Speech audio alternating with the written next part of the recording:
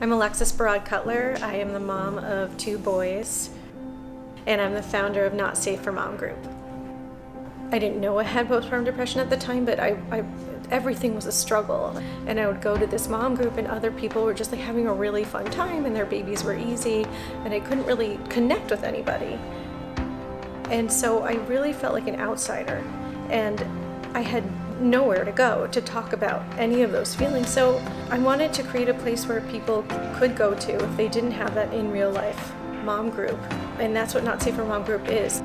I really think it's important that we help change everyone's idea of what it means to be a mother, to include this too. Yes, it's beautiful. Yes, it's glowy, but there's also this. And so to take all of it together, we can create a new narrative of motherhood to be inclusive of lots of things and lots of different experiences.